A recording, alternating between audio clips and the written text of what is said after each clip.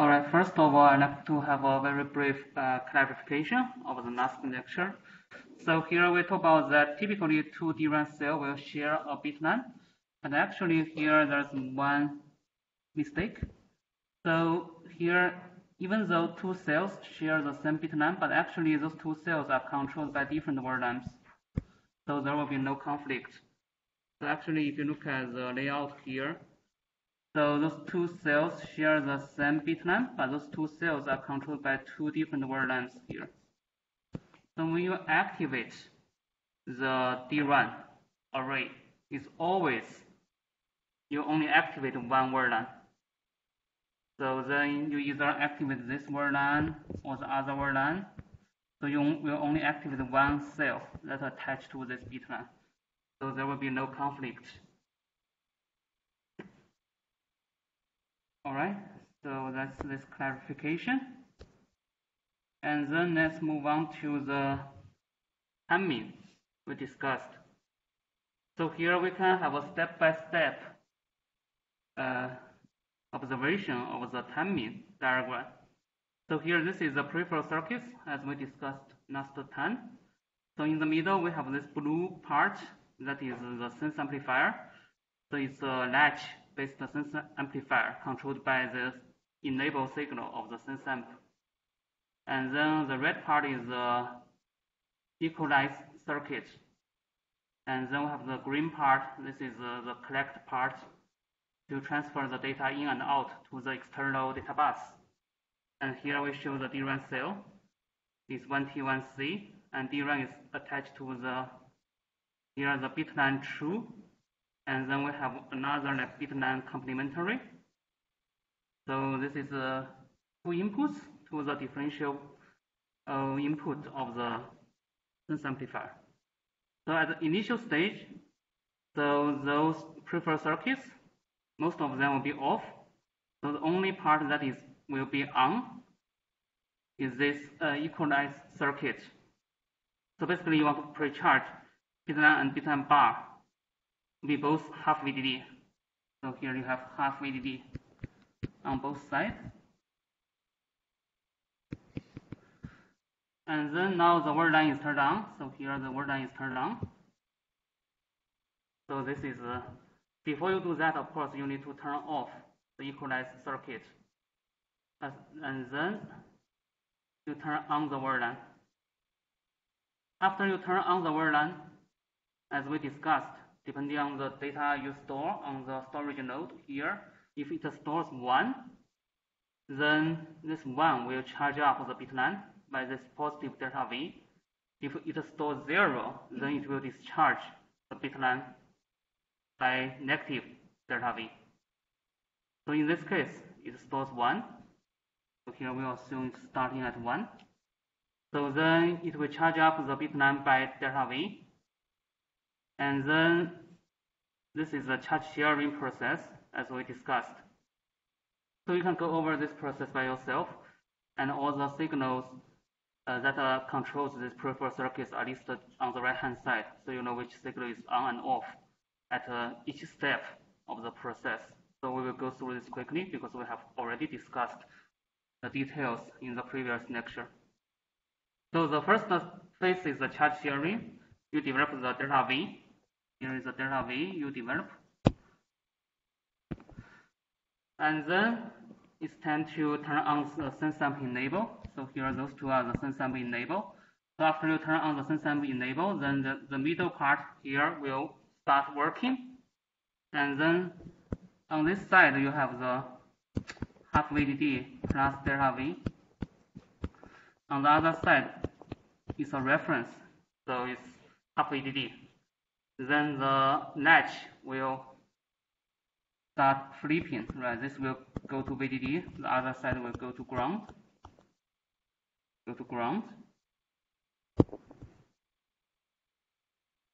So this is the sense amp. And then once the bit line 2 goes to VDD and the bit line complementary goes to ground, that means this is the sense is complete. Now you can turn on this CSL pulse to transfer the data out, because now here you will have the digital one, and then you can get this digital one out by turning on this cascade transistor. So this is at this stage. You have the CSL pulse. And then after the data is transferred out, of course, you will close the CSL. And then followed by this, let's do a write operation. So you want to change the data from 1 to 0. So what you need to do is to first prepare the data. Now you need to turn on the CSL again. So at this moment, the new data is already being prepared as an output buffer. And so this will be transferred in. So this here you need to prepare the data to be 0. So that one will basically discharge the bit line to be ground. So that means here this bit line will go to ground. And then the bit line, this is bit line true, and then bit line complementary will go opposite to the VDD. So this is to prepare the data to be written. And then you close the collect part. So here this one is already VDD. So this VDD, already ground. So this will discharge the DRAM cell. So the DRAM cell will be written to ground. So this is how the DRAM cell, the blue curve here is the DRAM storage node VSN.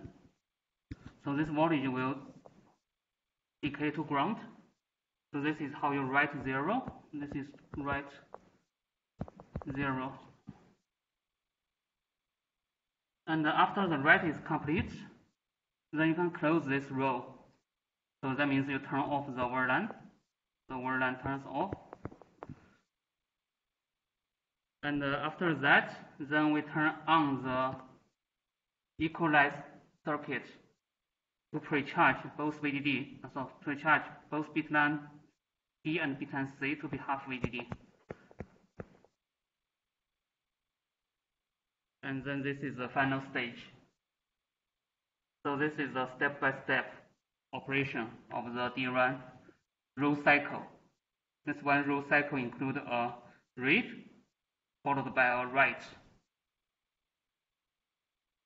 And this row cycle time, as we discussed before, typically in like 30 nanoseconds, 40 nanoseconds. But the data in and out is controlled by this CSL, and this one can be like 5 nanosecond clock cycle. Therefore, the clock frequency, as we discussed, internally to the DRAM's core will be in this 200 megahertz, around that. This is determined by the CSL. Any questions?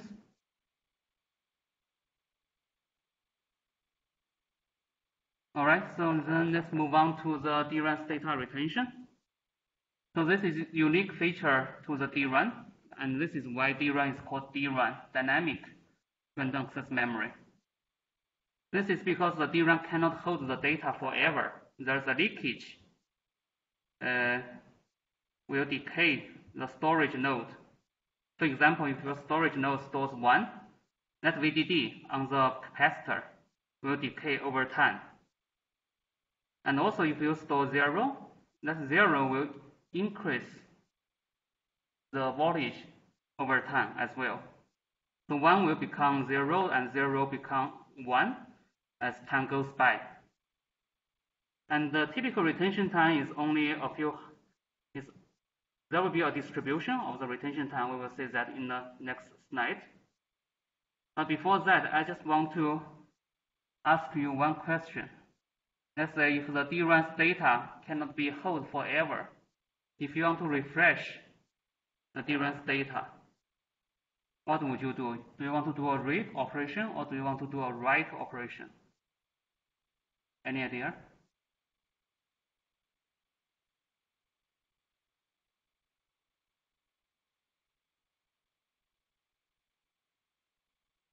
So what you suggest is to do a read first and then we do a write.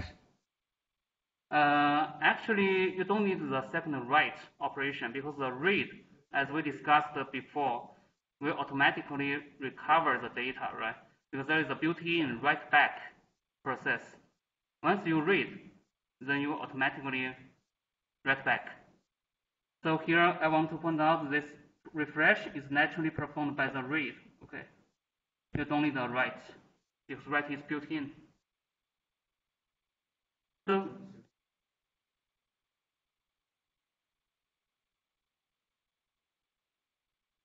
it's the same as read. Basically, it's a read operation. The refresh is the same as read operation. We'll talk about the exact operation sequence later. But it's no difference with read.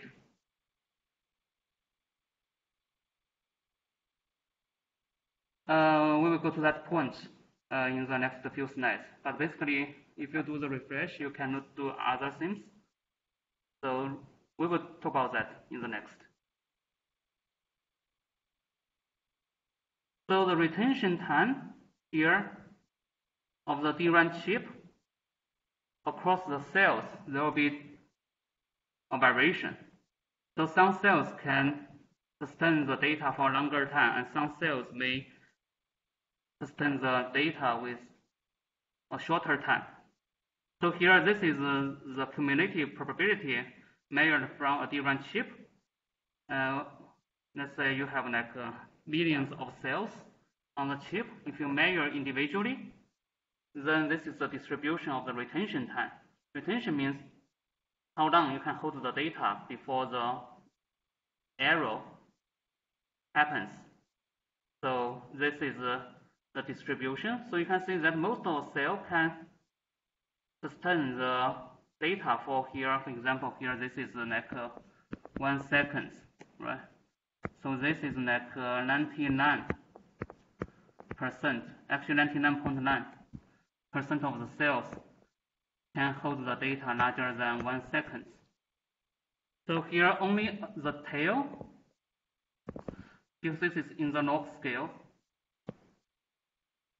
So here the tail, there's like, for example, the probability 1 out of 1 million cells will only have the retention time less than, let's say, here is 64 milliseconds. So 1 out of 1 million cells may have the 64 millisecond retention time. But you DRAM chip, you know, today you have gigabytes. 1 out of 1 million actually will give you like thousands of cells fail in a gigabyte DRAM chip.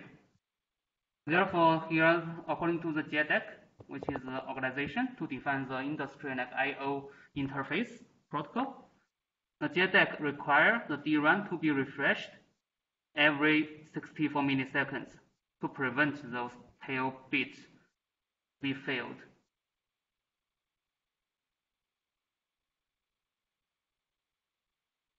So let's talk about the DRAM refresh cycle to answer some of the questions you raised.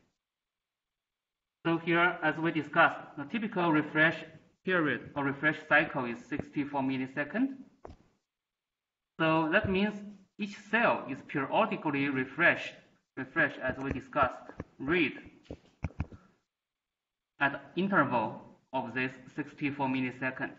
This is this interval. So what does that mean? Typically, the refresh is uniformly distributed across the array. So think about your array may have n number of rows in the DRAM bank, for example. So here, then what you should do is, for example, and this is the 10, and 10 equals to 0. You start with the first word line, the WL1. At this moment, you do the refresh to the word line 1. So that means you read the first row of the array. And you need to spend the cycle time, T cycle time. For example, here, we say 40 nanoseconds. This is the same as a normal read. You need to turn on that word line, and then after that, you need to close that word line. So this is like one row cycle time. So you spend 40 nanoseconds to read that row. You can read all the columns simultaneously if each column is equipped with a timestamp. So you do that, and after that, okay, then you can do your normal random access. Normal random access means you can go to any rows depending on the address from the host, or depending on your program. You want to access certain rows to get the data or write the new data in, doesn't matter. So you do your normal random access. And then after some time, then you need to go to the second word line. So you see that the refresh here basically is performed by pointing the address to certain rows at certain time interval. So here we can calculate what is the time interval here between the first row and the second row, right? So that means at this moment here, you cannot do anything else. You must go to the word line 2 to do the refresh. So basically read word line 2. And then you can repeat that after some interval. And then finally, you should go back to the first word line. And this is, for example, 64 milliseconds. So after 64 milliseconds, you should go to the first word line. So let's do one example here to calculate what is the percentage of the time you used for the refresh. So for example, we discussed here the T row cycle time is 40 nanoseconds.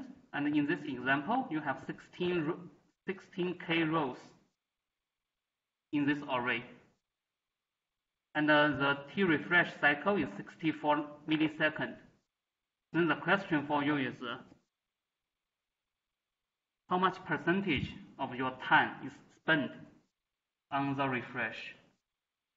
So how do you approach this question? So here in total, you have 64 milliseconds, right? From word line 1 to word line 1. So how many word lines you have? How many rows? So it says 16K. So that means here, from word line 1 to word line 2, you should wait for 64 milliseconds divided by this 16K, right? So this gives you 4 microseconds, I believe. 4 microseconds. And then each refresh, or let's say the word line row cycle time, is 40 nanoseconds. So basically you use 40 nanoseconds out of this 4 microseconds to do this refresh. So this gives you 1% of the time, right? Because the rest, 99% of the time, you can do the random access. But at this, you must spend this 1% of the time, go to this particular address, and read that particular row. And you cannot miss that. If you miss that, that row may suffer from error. Is this clear? Let me see if there are any questions online.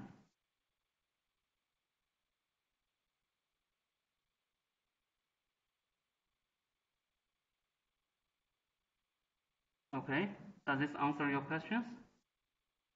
More questions?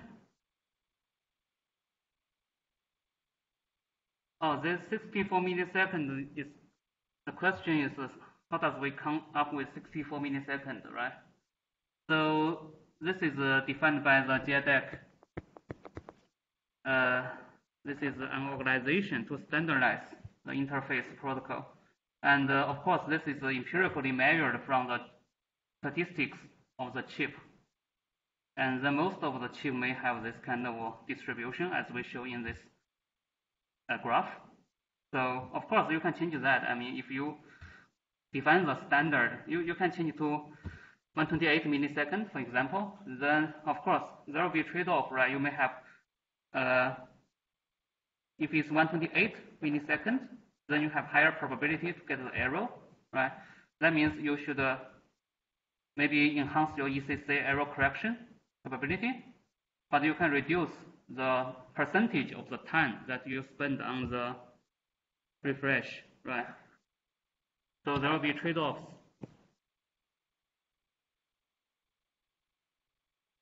All right, then let's talk about what contributes to the leakage of the DRAM cell. There are several mechanisms that contribute to the leakage of the DRAM cell. Because this capacitor here, you know, is the one T1C, right? So we have this transistor control this capacitor. So this storage node, for example, you store 1, so you have positive charges at this node. So this 1 may leak over time through the following mechanisms. The first one is here, the number 1 here, the p-n junction leakage. So what's that? So here, this is because this is 1, this is like higher potential, so this is a drain, right? Drain of the transistor.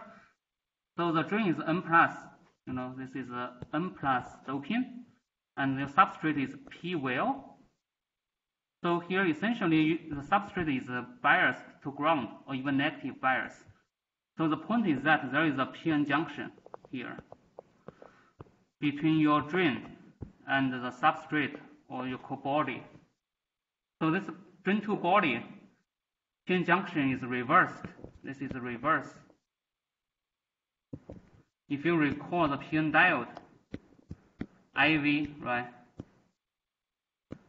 So you have this reverse current through this junction. So that means this will leak the charges at this node. And the second effect is called Guido. We will discuss that more in the next slide. So this is also the current that passes from the drain to the body, but through a different mechanism called gate-induced drain leakage. We will discuss that in the next slide. So this is again from the drain to the body. And number 3 here is the subthreshold leakage. So this is what we have discussed before. So this is off-state current of the transistor. And I hope you can still recall the transistor subthreshold slope, like I did in the log scale, right, versus VGS, and we have this subthreshold slope, and then this is I off. You will have this I off because the transistor source and drain, even though your gate is 0 in the retention mode, if you don't do the read or write, then your word line is closed, right? The word line is 0, but still you will have the I off current from VDD to ground because of this subthreshold leakage of the transistor. And lastly, of course, there might be leakage directly through the capacitor if the capacitor is not perfect. If you have a defect, then there may be a current directly through the capacitor. But this is I would say very minimal effect. Ideally, you should have a good capacitor there. So the number 1, 2, 3 here are the most important factors to determine the retention of this DRAM, because you have the leakage to discharge this node. And if you consider the total leakage, this IL is the total leakage current. If you consider the total leakage current, your sense margin, this is the sense margin equation we discussed earlier. So you see this familiar, this looks familiar, right? This part, 1 over 1 plus CB, the bit-line capacitance, divided by the CS, this is the storage node capacitance, and then times half VDD. So this will be your nominal sense margin. But if you consider the leakage, then your sense margin will be further reduced, because initially, if you wait for this retention refresh cycle, right? Initially, your voltage after the read or write operation, immediately after that, maybe you are at VDD, but as time goes by, then due to the decay, then you may lose some voltage already. And then at this moment, if you turn on the word line and read it again, so your starting point will be less. So this part is the decay. This is contributed by the leakage, and this is your nominal sense margin. But if you consider the decay, then you should minus this part. And why is this? Because this is like I current, and this T is time, right? This time. You wait for the next operation. So then this current times the time give you the charge, and then charge divided by the capacitance of the storage node give you the voltage decay here. So if you consider the decay, then the sense margin will be further reduced. And also from this equation, you can back calculate what should be the refresh time cycle. Right? If you know the other parameters, like your sense margin, you want to keep that, for example, 100 millivolts or 200 millivolts. And then you know the CBL, CS, and the VDD. And if you know the leakage here, or the components of the leakage, then you can back calculate what should be the refresh time. So any questions here?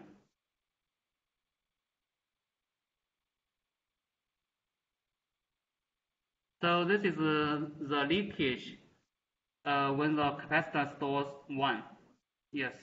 But even when the capacitor stores 0, the 0 will also increase because it will charge back.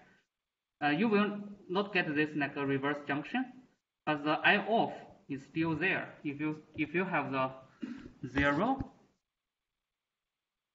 right? If you think about it, you store 0 here. And actually the bit line, as we discussed, this should be not be 0, should be half VDD, because we always pre-charge bit line to be half VDD, right? So let's say this is half VDD. Then this will still charge back, right? So in this case, you will have the leakage to decay or to discharge the one node. But in the other hand, here you will have the off current to charge up. So, any questions?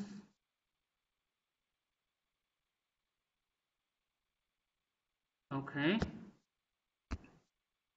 Then let's talk about what is the second component of the leakage. This gate-induced drain current Guido effect. So this is when the, actually we briefly talked about this in the CMOS review section. So when the gate voltage smaller than the drain, also smaller than the source, this is for NMOS, okay? Then you will have this Guido current. So this is essentially caused by the band-to-band tunneling, BT. So think about this. This is along this direction. If you draw the band diagram, then this is your gate, this is your oxide, and this is your substrate. So in this region, because the gate voltage is negative than your drain voltage, negative voltage here VGS, negative VGS will raise up the band. So when you look at the band diagram, the principle is always the positive voltage will push down the band, and then the negative voltage will raise up the band. The reason is that the band diagram is with respect to the energy of the electron, right? Positive voltage will make the energy of electron lower, and negative voltage will make the electron energy higher because electron is negative charged. So here, the VGS negative will basically increase the Fermi function, Fermi level of the gate, and then the silicon band in the substrate will be bent like this. So if this is conduction band, this is valence band. Hope you can still recall your undergrad device physics. As I said, one of the prerequisites of this course is undergrad device physics. So here, if this is very bent, okay, so here you see that the electrons are in the valence band, and these electrons may have higher energy than the edge of the conduction band, EC. So that means if the electron is here, then it can tunnel through the band directly, because here this is like there are many like empty states in the conduction band. So if electrons has higher energy than the empty states in the conduction band, then this may happen. So this is called band-to-band tunneling. Once you create electron, let's say you have one electron tunnel from the valence band to the conduction band, what you leave behind is a hole. So essentially, you create electron and hole pair, and this hole will be left in the substrate, and the hole will not go anywhere but sink to the ground. And if your substrate is biased to 0 or even negative voltage, the holes will contribute this whole current. This is also similar to the radiation effect we discussed earlier in the S1 section. If you have photocurrent to generate, the strike of the high energy particle from the cosmic ray, right? You create this electron hole pair, and hole will go to the substrate. So in this case, the band-to-band tunneling creates the hole, and hole will go to the substrate. So this is exactly the same current here.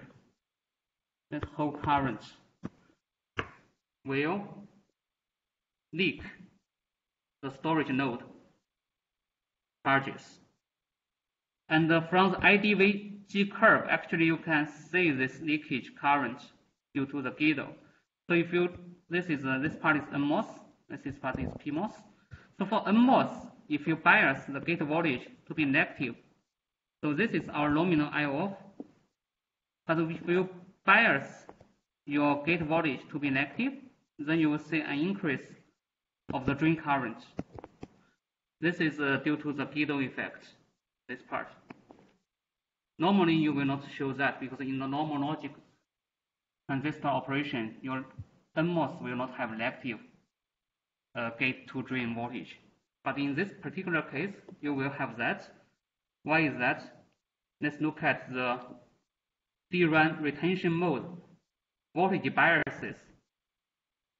So what do you apply voltage here? Will affect the leakage. So here let's assume it stores 1. So this storage node is VDD, and then where line is closed, so where line is 0. And as we discussed, the bit line is typically pre-charged to be half VDD, to make it ready for the next read operation. So you have half VDD here. So that's the bias you have.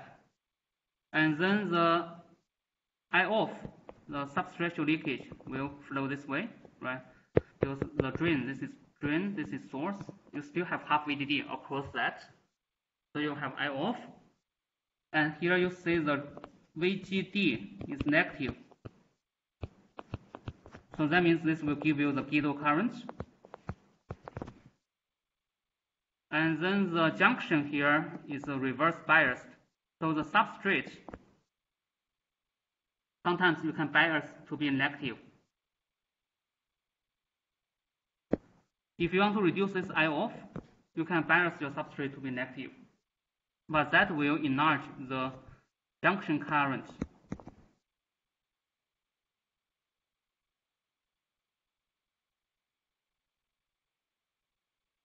And also for the word line, you can also bias the word line to be elective.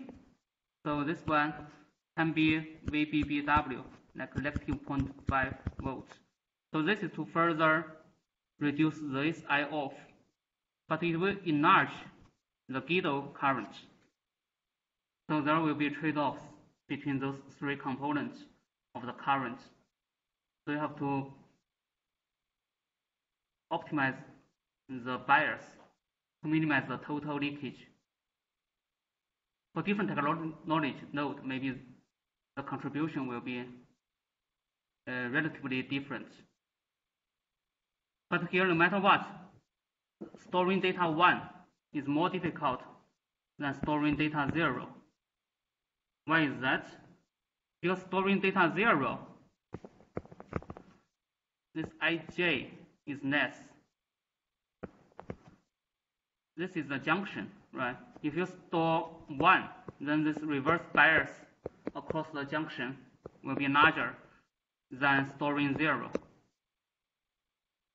The junction, so here is junction, right? If you store, for example, if your VBB is negative 0.5 volts, if you store 1, you have the VDD here. If you store 0, then you only have this negative 0.5 volts. So the junction current is less when you store 0 than storing 1. So here for the DRAM retention, we mostly care about the storing 1 instead of storing 0. So any questions?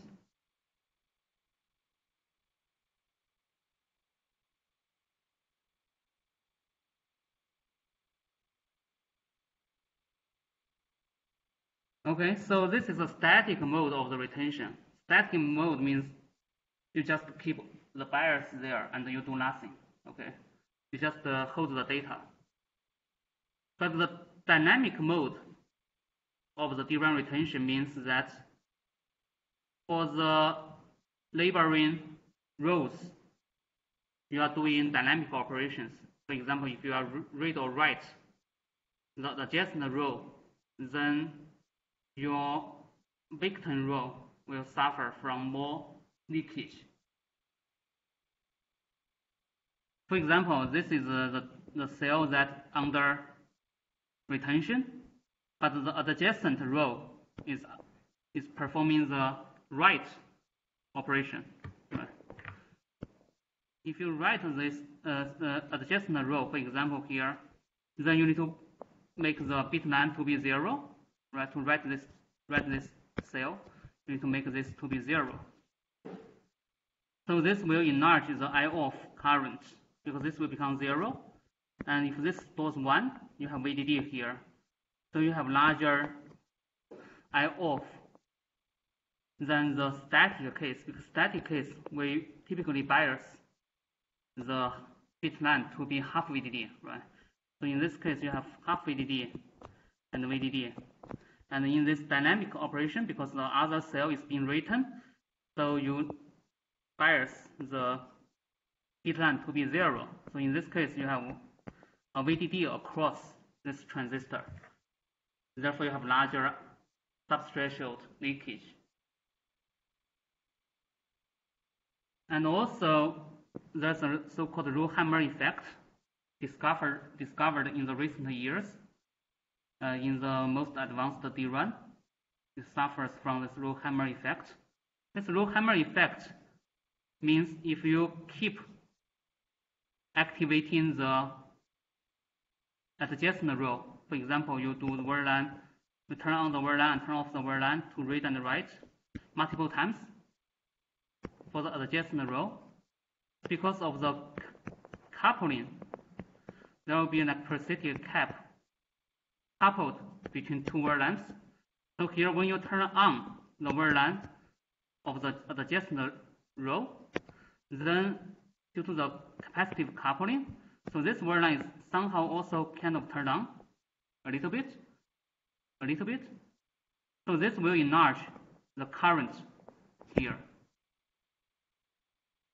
this will accelerate the decay of the storage node when you store one. So this row hammer effect sometimes is leveraged as a mechanism by the adversary to attack your DRAM system. So if they can write a code, software code, to intentionally keep reading certain rows, so your data on the adjacent rows will be damaged if you keep reading the same row. So they can write programs to attack your DRAM system intentionally. So this is the so-called row hammer effect, and this is one of the biggest challenge in the DRAM system today. This is due to the capacitive coupling between two wire lengths, because nowadays the wire lengths are so close to each other. So you can think of the capacitance between two wires. If the distance between those two wires become close, that means the capacitance will increase. So the voltage can be coupled from one wire to another wire. So any questions here?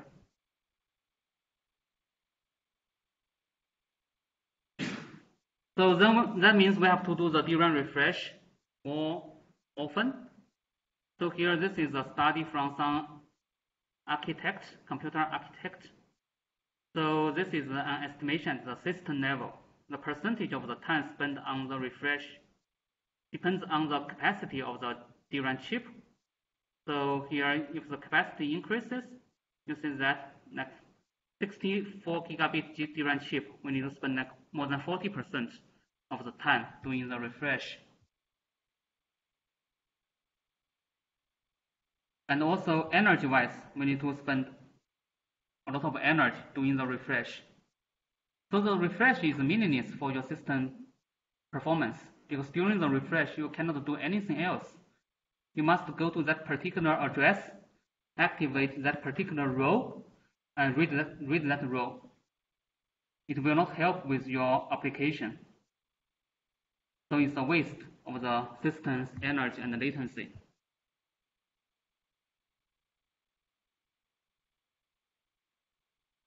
All right, any questions before we move on?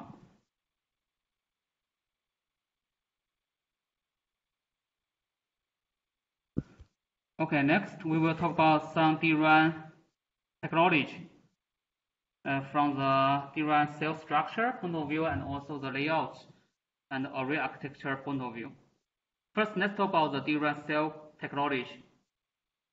The first type of the DRAM is based on this trench capacitor cell. So here, this is used in the standalone DRAM. In the old days, let's say if the feature size is more than 70 nanometer, you will typically see this kind of trench capacitor DRAM. But this is no longer in production below 70 nanometer for the standalone DRAM. So this is from the historical respect. So here you see the DRAM capacitor is built into the substrate. So this is a trench in the substrate. That means on the silicon, okay. What you will do is first dig a trench. You dig this trench into the silicon, and then you will fabricate the capacitor here. You will basically, for example, grow the dielectric and your oxide, for example. You need to have the capacitor, right, dielectric, and then you refill the middle as an electrode. And typically, you can use polysilicon doped. If you heavily dope the silicon, it becomes conductive, so you can use that as electrode, and this will attach to the drain of your transistor. So you can fabricate the transistor afterwards. So you can after you fabricate the trench capacitor, then you can do your DRAM source and drain, and then you can grow your oxide and then make your transistor on the surface of the silicon. So this trench is embedded to the substrate. And here are some images showing the trench. So here the transistor gate and source and drain is here, and then you have a very deep DRAM trench. So here, this is not good. We will discuss that later.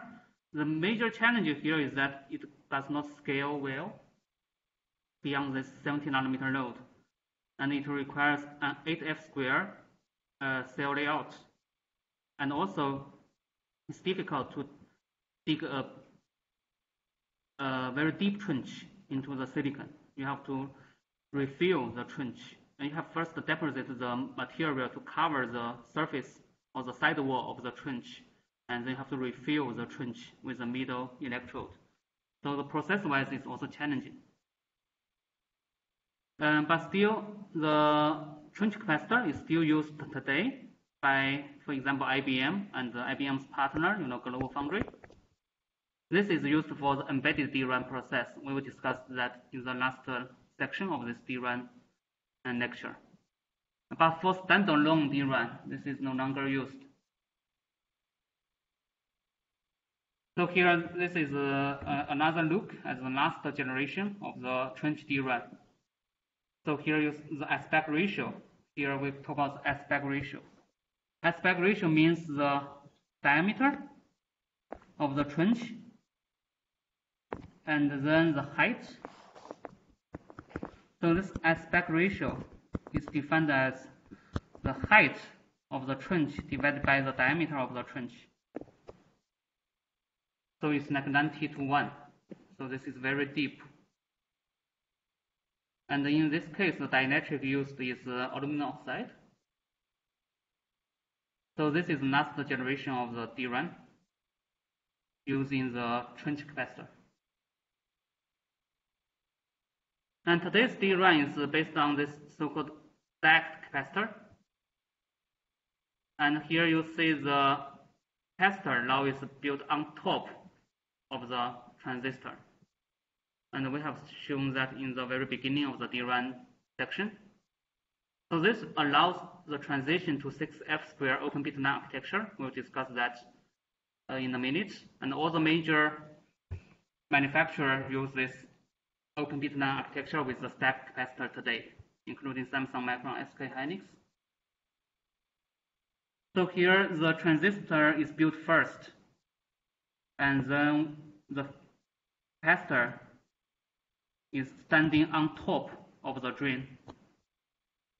So then this is the electrode, and then this is another electrode. Another electrode is called the plate. And then here between those two electrodes, you have the dielectric. And in today's DRAM, it uses high K dielectric. High K means high dielectric constant for the permittivity.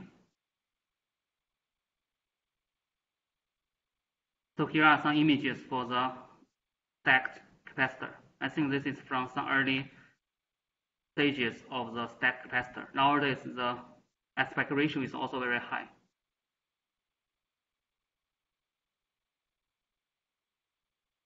So here is a comparison between the stacked capacitor and the trench capacitor. So the fabrication order is different. For the stacked capacitor, you fabricate transistor first, and then the capacitor. But for the trench, then you fabricate the trench first, and then the transistor. So therefore, the trench capacitor is compatible with the logic process. So it's compatible with the logic. That's why this can be used as embedded DRAM for the on-chip DRAM, on the same chip with your logic processor. Because you can fabricate the trench first, and then all the rest process will follow the same as the logic process. But the major challenge for the trench capacitor is that it's difficult to scale to 6F square. So we will discuss the layout in the next few slides.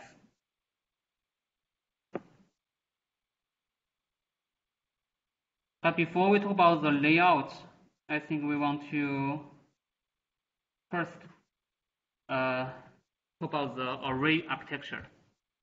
So the DRAM array, like rows and columns, and here, like the number of cells along the column, along the bit line, is limited by the sense margin, because we have the equations earlier, right? the sense margin depends on the bitline capacitance, and you want the bitline capacitance to be small. That means bitline has to be short. And then the word line is limited by the RC delay of the word line wire. So let's talk about the DRAM array architectures. There are two kinds of architecture. The first one is called folded bitline architecture, and this is used in the trench capacitor. And then the second one is open bitline architecture. This is mostly used in today's stacked capacitor. So let's look at what does this mean.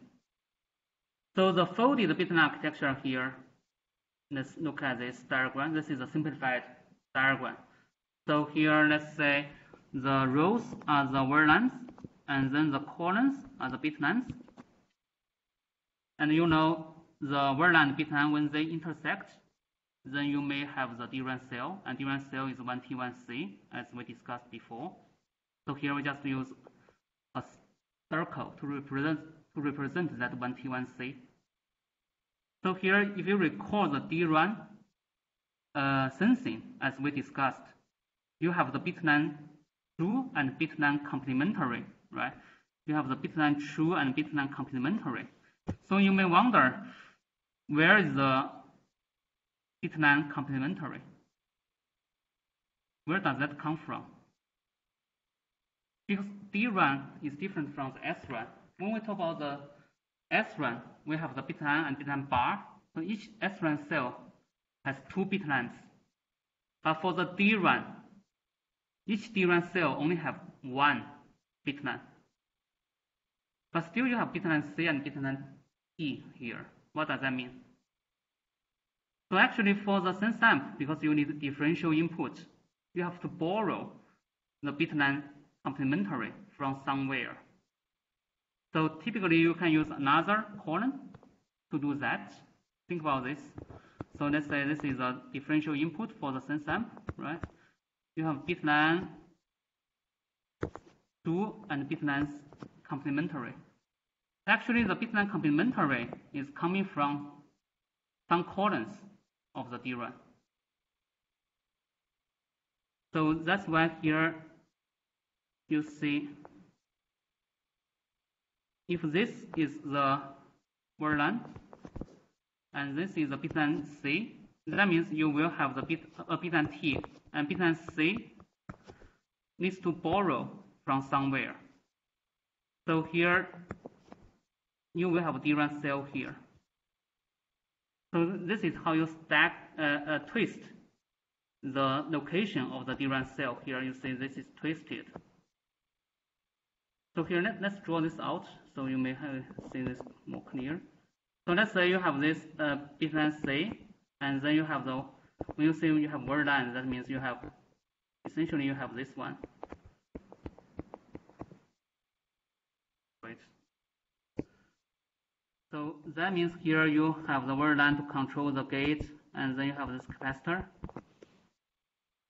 So this is the cell here. So the bitline complementary, okay. As we discussed at the beginning of today's lecture, you cannot have one word line to control those two at the same time. So you have to use another word line here and control another cell.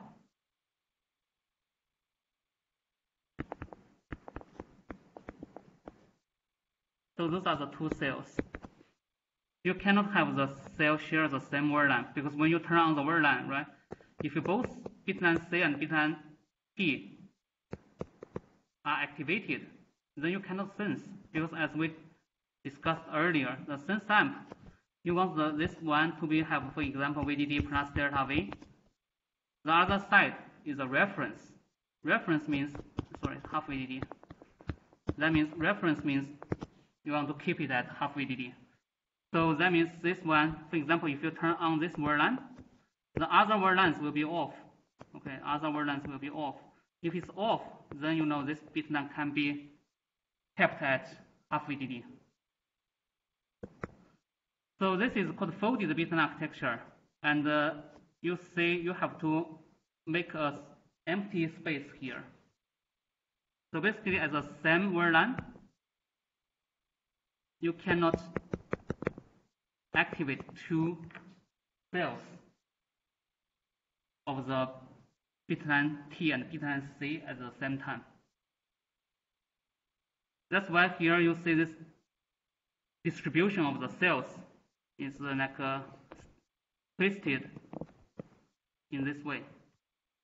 So this gives you 8F square in the cell layout. Why is that? So very simple. So if you look at here, so that means each cell equivalently will take this space, right? And oops. So one cell here you have one VLAN, occupy one VLAN, and one cell occupy two bit line. Because other bit line, if it's complementary here, this is empty. You should have nothing there. Oops. See. So in other words, one DRAM cell occupy one VLAN and two bit line. So you have your VLAN and bit line C and bit line T, for example. So one wire roughly give you 2F, right? Why is that? For wire, you have the wire, you have the spacing between wire. So one wire give you 2F. So here you occupy one VLAN, so this side give you 2F. And the other side, here you have two lines here. That will give you 4F. So in total is 8F squared. So one wire give you 2F because you need F for the wire and F for the spacing between wire.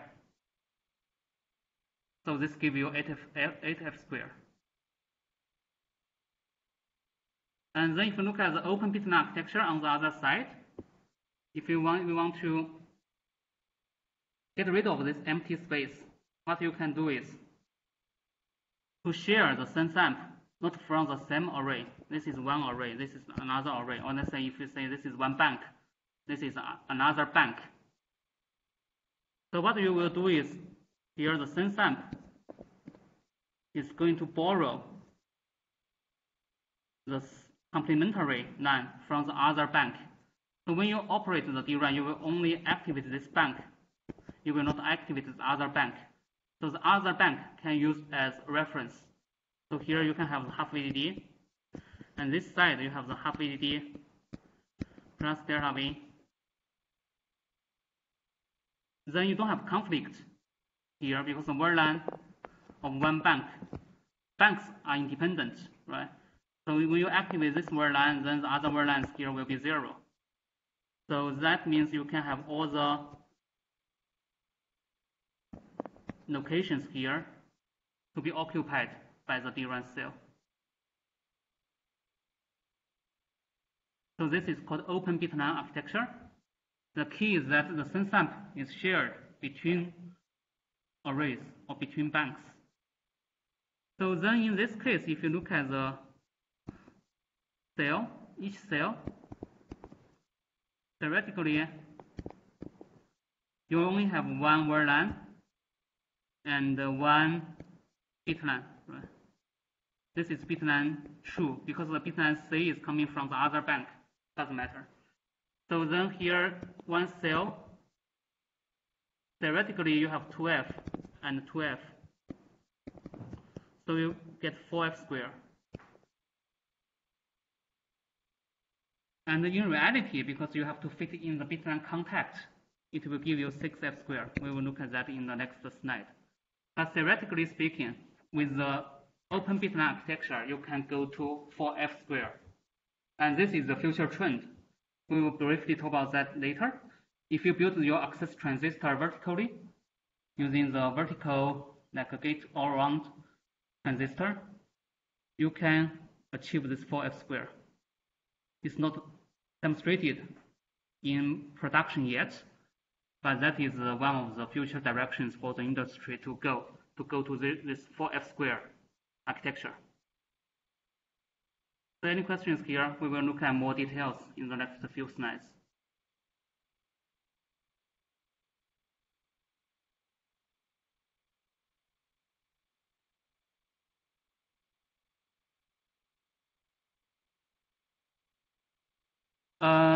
So the question is, can we use other like a constant bias, like a voltage or current bias, to function as the reference, right?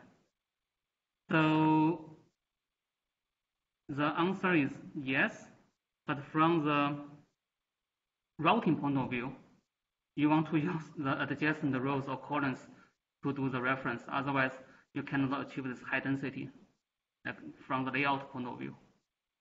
If you have to distribute your like bias from external circuitry somewhere, right? Then you have to use wires to distribute that, and the wires will take space. So it's not efficient from the layout point of view. So that's why in the memory array design, you always use dummy rows or dummy columns to function as a reference. That is very typical for most kinds of memory.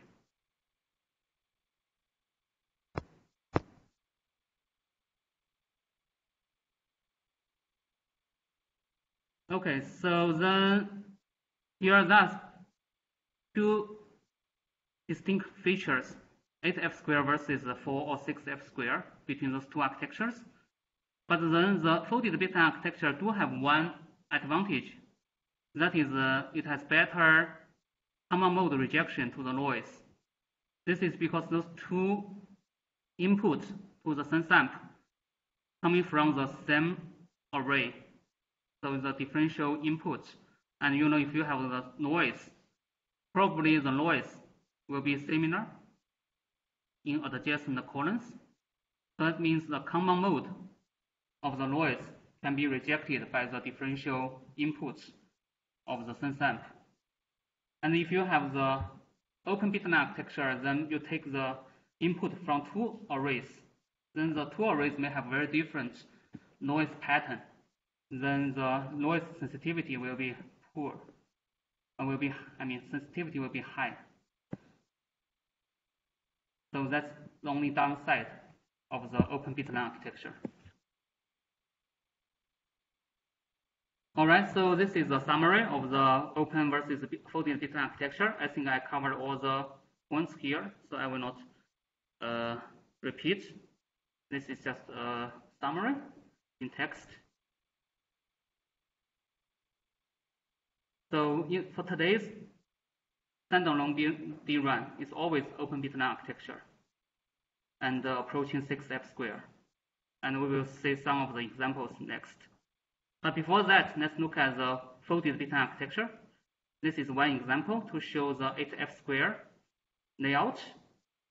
And this is the open bit architecture. If you draw the circuit diagram, then you have those 1T, 1C cell, and then you have the adjacent columns to give you the sense amp, like one is T, one is C.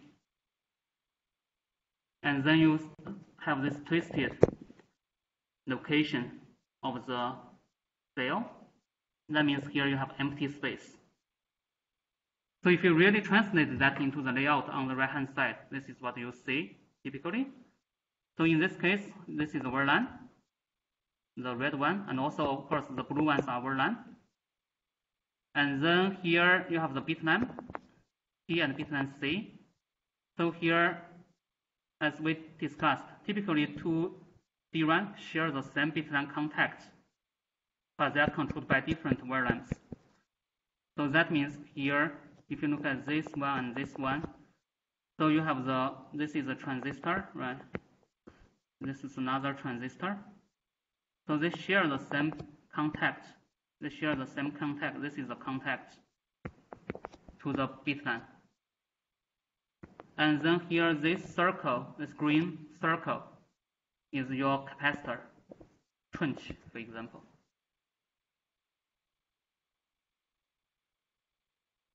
So then, this is the empty space you have to leave for the folded bitline architecture. so we cannot have the cells here because we have to leave this space.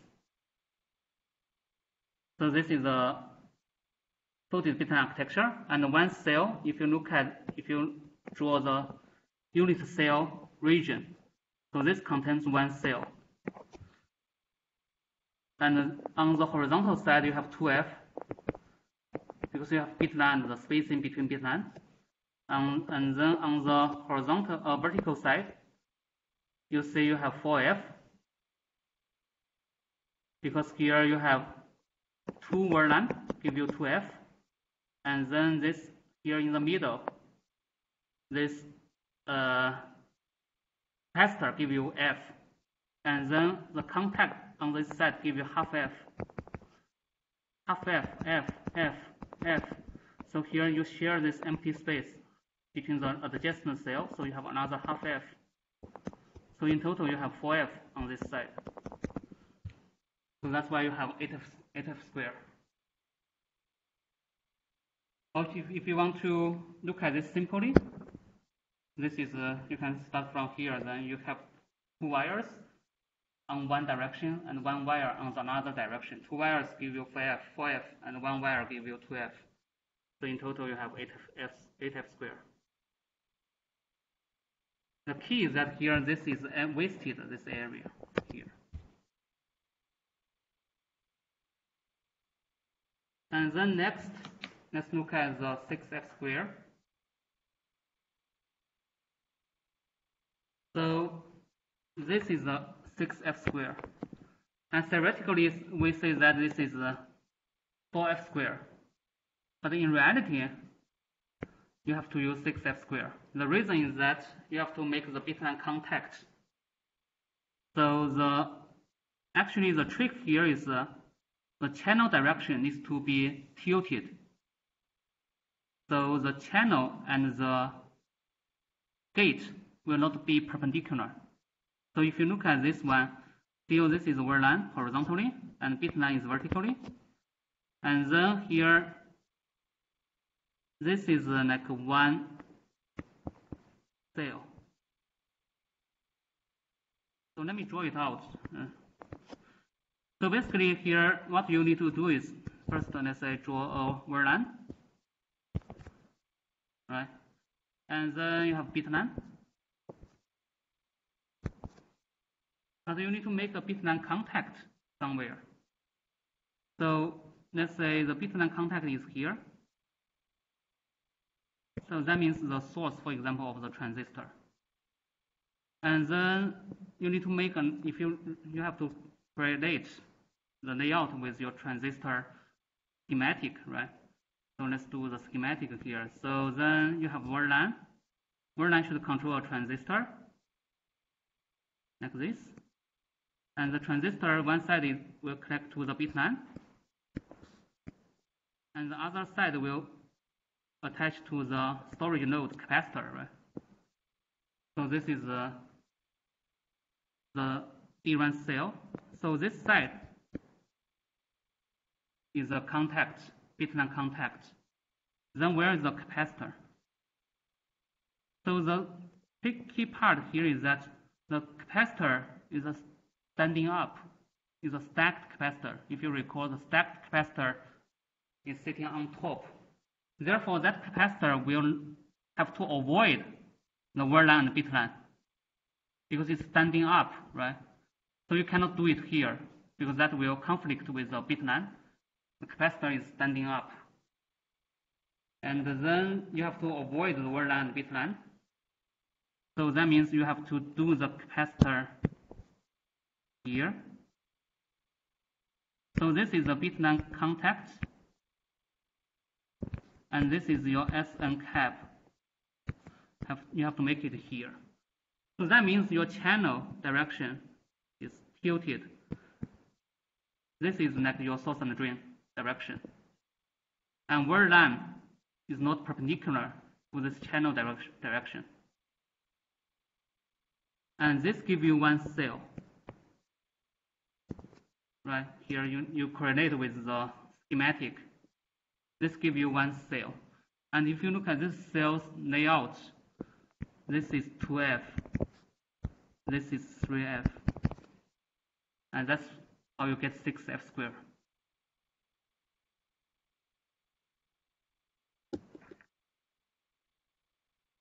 And in the future, we want to go to 4f squared, and we'll discuss that later. So the key is that you have to make the transistor vertical, and then the transistor source and the drain will, from the top view, all of them will occupy the same slot here.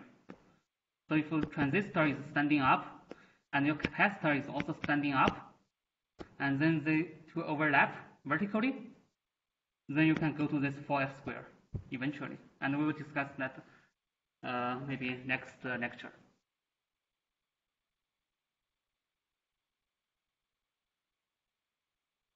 So any questions?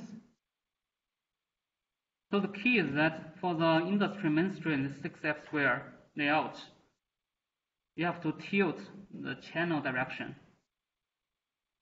and the word line will not be perpendicular to the channel, and you have to basically avoid the word line and bit line when you draw the DRAM cell capacitor.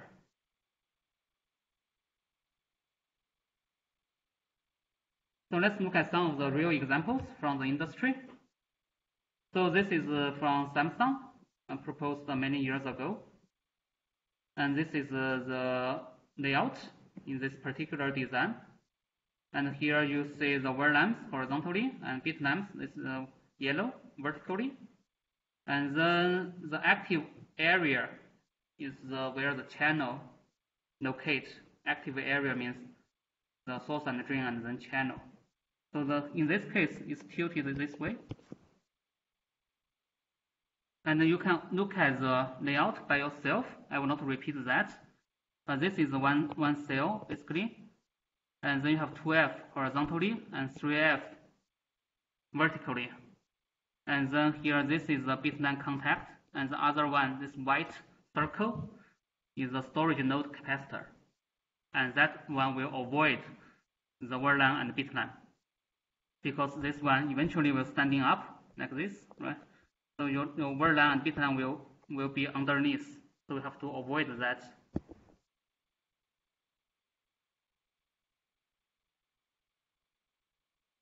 You can have different designs actually. So here, this is another design by this company called Kimonda. Actually, this company bankrupt in 2009, I believe. So, but this was spin-off from Infineon, and Infineon is spin-off from Siemens, I believe. But anyway, this is one of the companies that proposes buried word line device concept, very important for the DRAM industry. Anyway, so here this is the design, and still you have a tilted channel direction. And in this case, you have 2f here and 3f here. But here we have this so-called isolating word line. So if you look at the layout, so there's another word line somewhere here. This is dummy. This is not the real word line. This is dummy. So then if you look at the word line here, actually those two word lines only have 2f, but from this word line to the real word line here you have 4f. So on average, between those two cells you have 3f in this direction. So there will be a little bit difference here between this one and this one. You can find some subtle difference. For this one, the word line, actually for this one, the word line pitch is 2f and bit line pitch is 3f. But for this one, the word line pitch is on average 3f and bit line pitch is 2f. So this is because there are different ways to design this. Then you can make this word line like 3f or 2f. You can also make like 2f and 3f this way. Doesn't matter.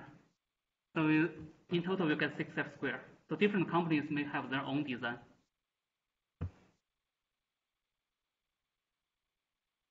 And finally, this is another proposal from Micron.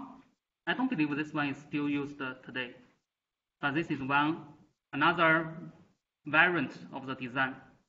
So you can make the bit length twisted a little bit, and then you can have the channel of the adjacent cell in this kind of opposite direction. So this one is tilting to the left, this tilting to the right. So the good part of this design is that the active area, sometimes they call it island, this area is continuous. If you look at the channel, if you follow the gray part, in this case, the channel will be continuous. But in the previous designs, they will have the island of the active area. So you have this one area, another area, another area, another area. And between you should have this isolating wear line to separate those two active channel regions. So sometimes they call this island of the active area. So in this particular design, then they twist it. So you can have the active channel continuous, but then the bit line will also be twisted in this case. But again, this is like a 2f by 3f, give you like 6f squared.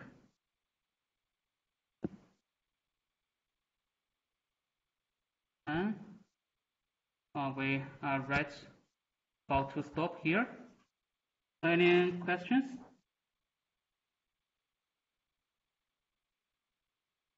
One question from online. They still have isolating wear line.